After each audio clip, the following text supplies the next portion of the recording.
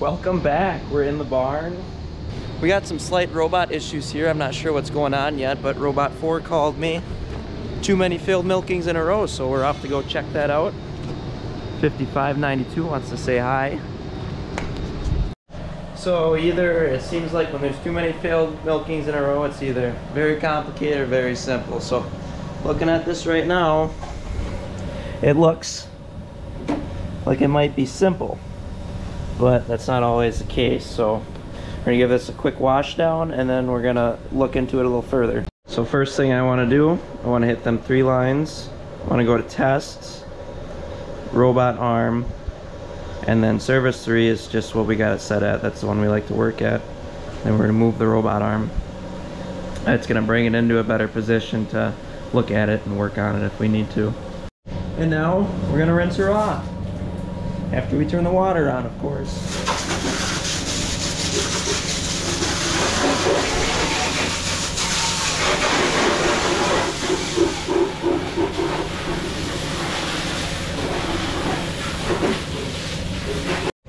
So on these Lely A5s, the A4s are the same, I believe. There's these strings. These are what keep your cups tight so that they go on to the cow straight. And a lot of times when you have failed milkings, usually this string is broken, but all these strings are tight. Even if they're loose, they can wiggle around a little bit and not connect good. So usually the next thing that happens, if it's not a string, is there's a pulsation tube and then there's a vacuum tube, or I guess a tube that brings the milk out. I don't know if that's considered the vacuum tube, but anyways, they're connected underneath there to a secondary tube, and sometimes that comes apart and then you lose your suction and pulsation, and that will cause cows to fail milking as well. So to check the vacuum and pulsation is pretty easy actually. You go to vacuum pump, and you turn it on, and then you can go over here and you can feel the vacuum in each one, and then we see that vacuum is working there. So now you can turn the vacuum pump off. Now we're going to want to go to pulsator controls, and then we can turn them on. I don't know if you'll be able to hear it, and I'll actually set you over here, or you can probably hear it right now. So you can hear that the left rear is working. Now we have the right rear that is also working, the right front, and the left front.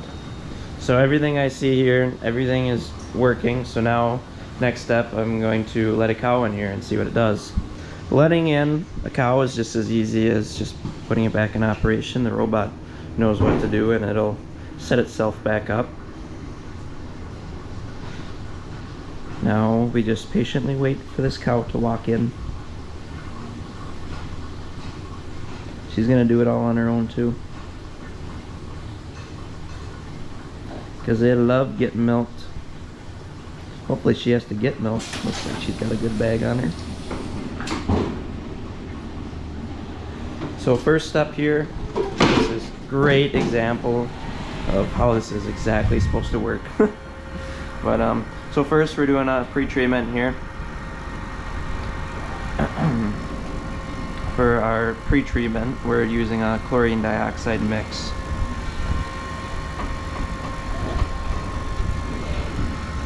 And that has been sprayed onto the brushes before the prep.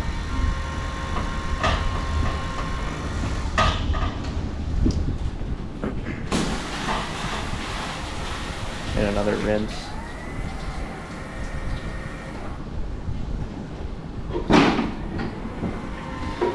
This cow is just standing a little bit forward for the robot here.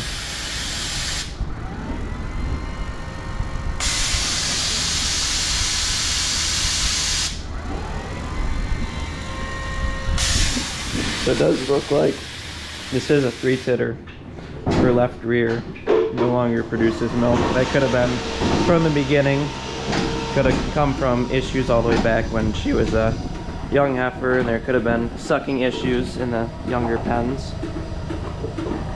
Here's the robot gonna connect here. She's a little bit of an antsier heifer here.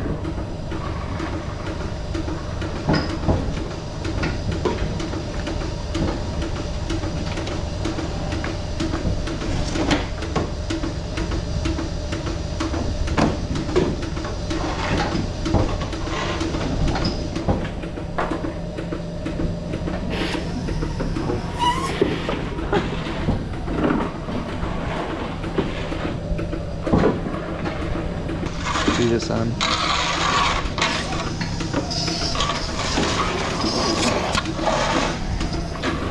Trust me, they're not all this bad.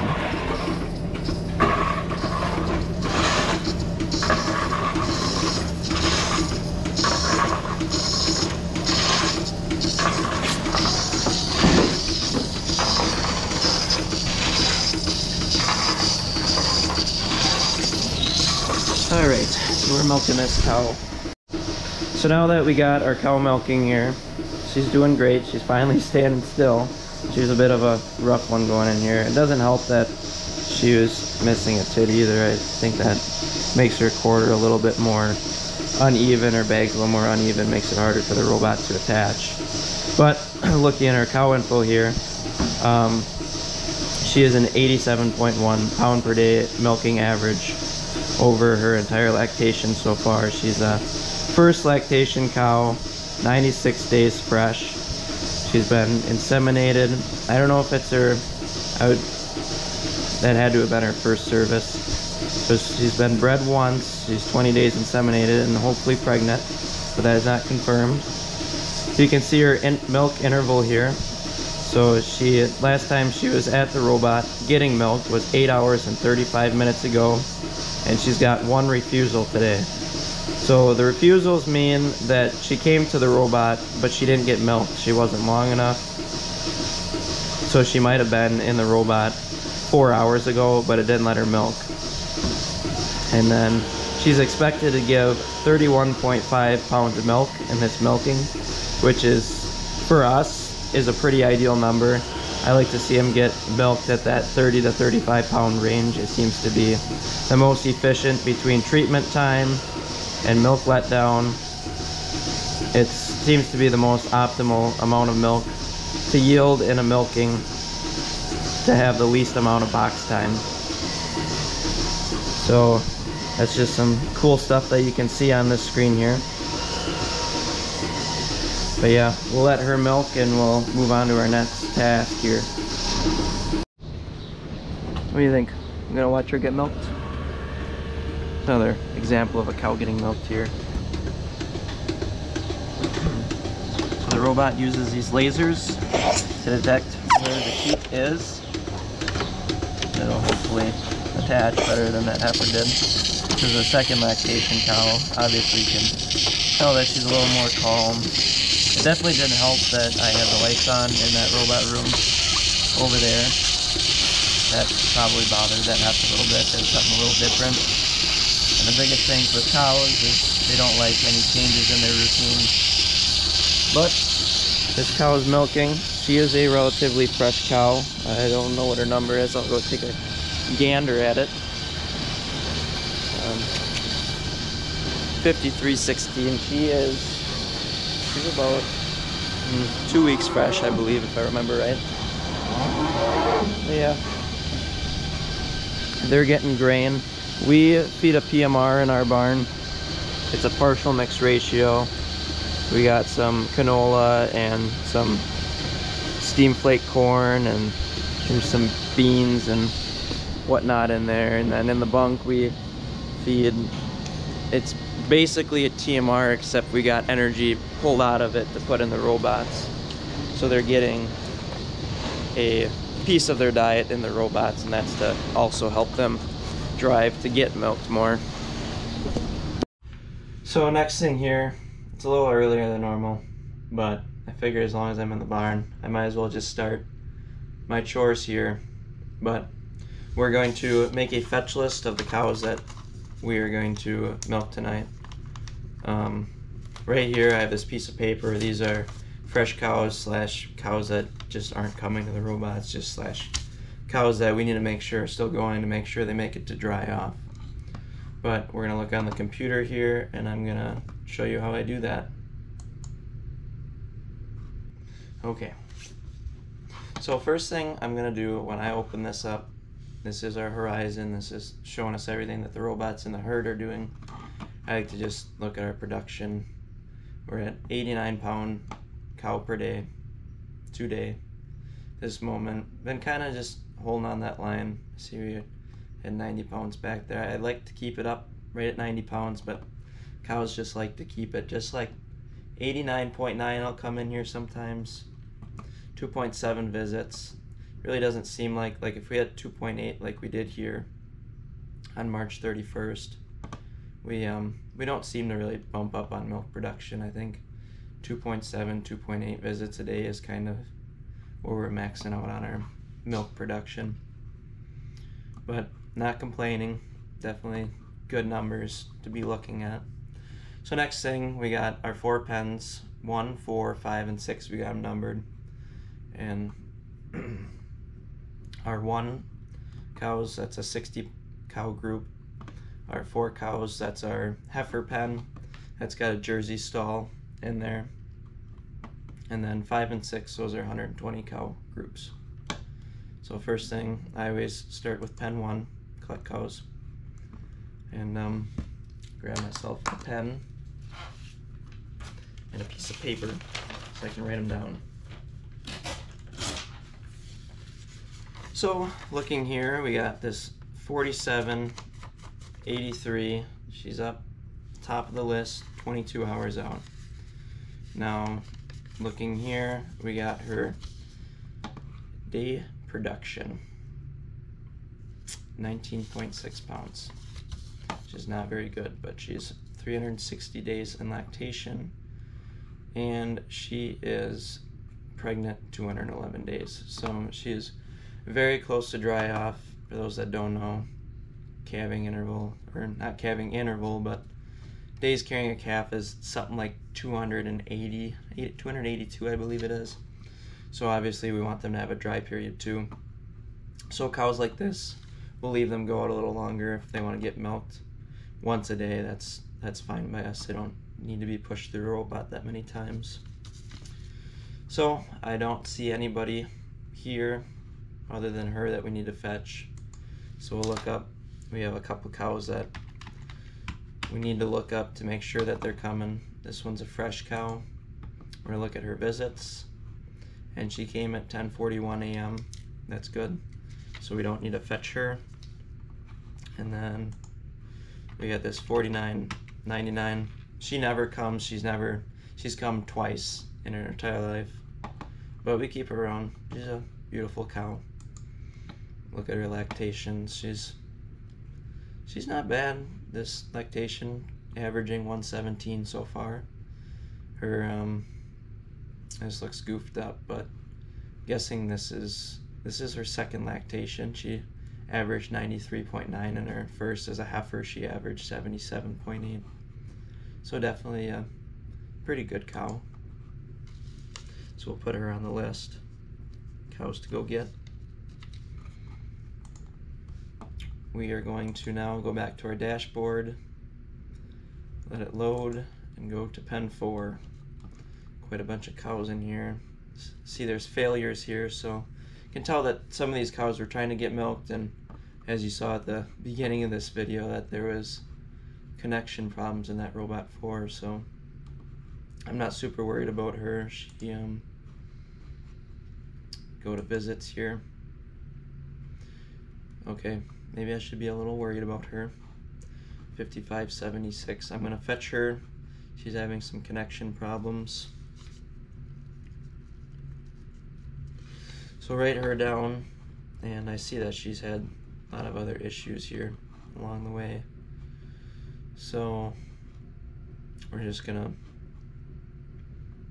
put her into routing, I believe. We'll look at her daily. So yeah, she was given 60 some pounds of milk. Now she's got some issues connecting.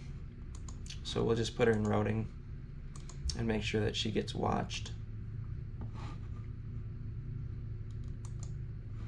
So we got her wrote down, these 13-hour cows, longer lactation days, not really worried about them.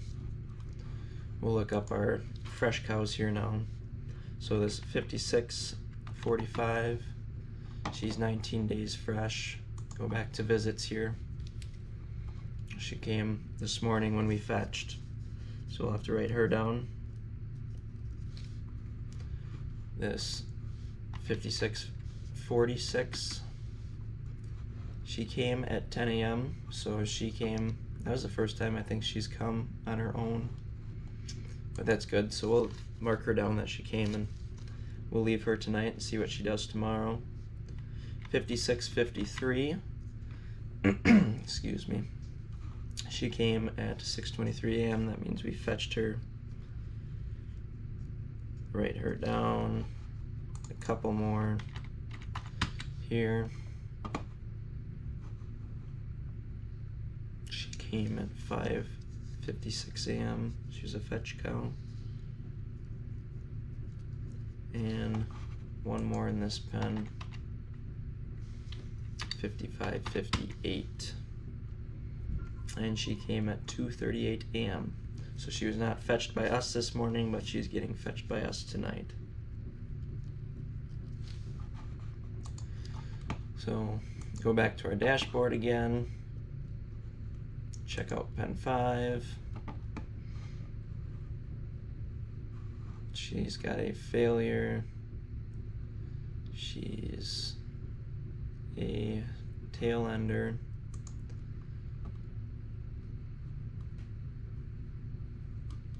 I'll put her on the list, but I'm gonna guess that she's gonna go on her own. I mean, she'll be all right. And then 6. None are really long, but we'll do 52-38. She came at a little after noon. 53-16. She was the one actually in the video. She came at 2:21. That's funny. So she came on her own. 27-15. She never comes. And 48-83.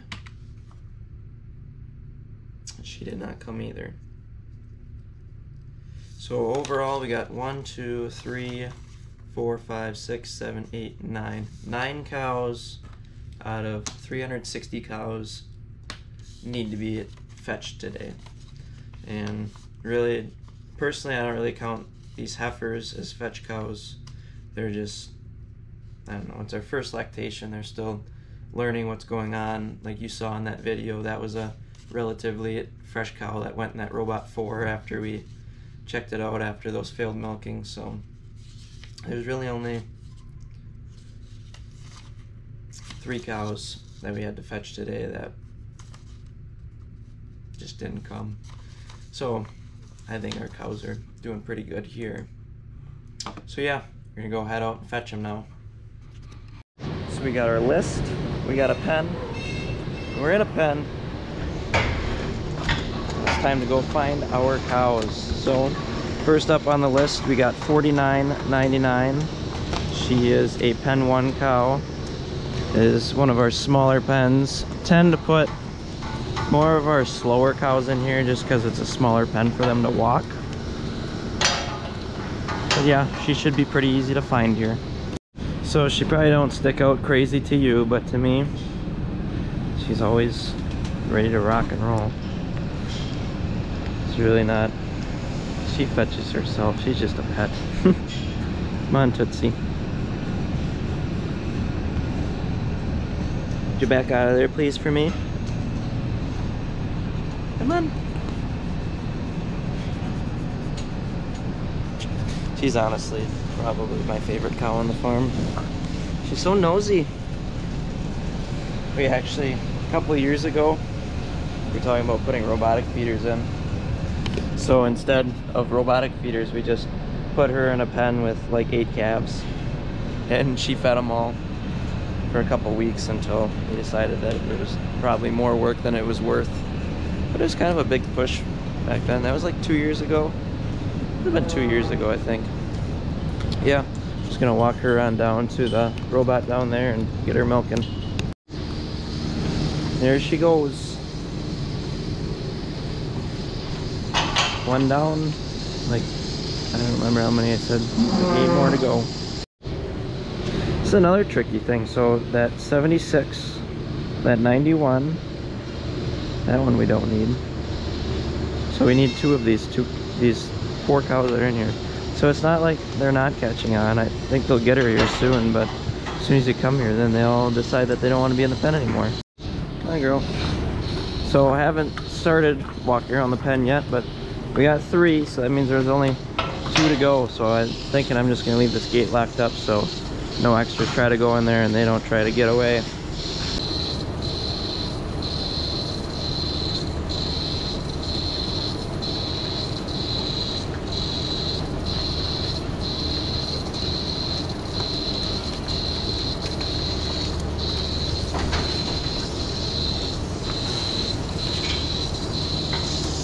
Good job.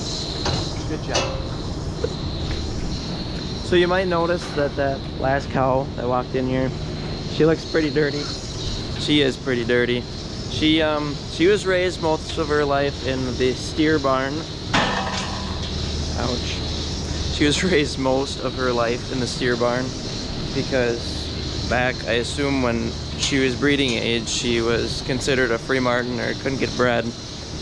And then obviously she got bred over there. So she's a little bit of a late breeder, but that's why she looks so dirty. She was at bedding pack versus being in free stalls. 99. What are you supposed to be doing? You're supposed to be getting milked. Come on, Tootsie. You just want to snuggle? Such a good snuggler. Really good snuggler. Here, show them what you're eating. That stuff good or what? It's delicious.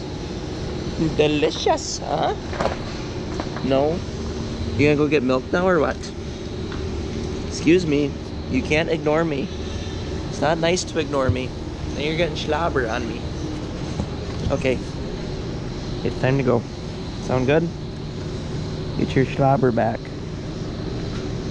You're such a pain in the butt, you know that?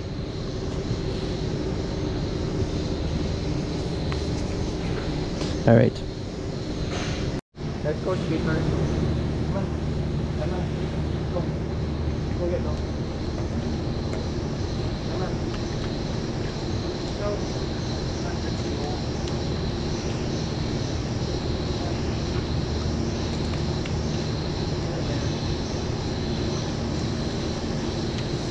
She just needs a little extra encouragement. Otherwise, she's just fine. We're looking for our last cow now, that 4883. We got 2715 is walking that direction. But here's that 5316. If I got all my numbers, that was her. That was her. She was the one that was milked at the beginning of the video. That was, I don't know, probably half hour, 40 minutes ago or so. She's mooing at you. Yeah, she's relaxing. Probably got a bite to eat already and just chilling now. The cows are all fetched up. Oh, girl. Slow her down. Now we're in our, what we call special needs pen. We got 2 cows in here that have issues with connection. She's got a little bit of a goofy bag in the back, and the other one's got a short teat that they both need a little bit of help with connection. And then we got a fresh cow over here, just freshened this morning. And we got one mastitis cow, and she is a right rear quarter treat, and she seems to be coming around good. She I pulled her 2 days ago, and I think she'll be back in full swing in probably 4 or 5 days, I'd say. Here's one of the very few downsides to the robot is the This one's got a teat that hangs up a little high. It just can't seem to read that one. So every morning and night we come in here and just connect that one teat. Nothing else we gotta do with her, but she's just in this pen because of that. And she produces a lot of milk. I don't know exactly at the moment, but she's a good producer. Can't just get rid of her because she's got a goofy bag, so just keep them here. There's 2 of them we gotta give a hand to, but you gotta do what you gotta do, I guess. So that's basically it for cow chores here. We got to take care of that fresh cow. We'll get her mapped and get her in the rotation, and got to finish up washing these robots. Obviously we have 4 done, you guys saw that, but we'll carry on with our day after that and get out of these cows' hair. Hope you enjoyed it. Feel free to like and subscribe if you want to see some more.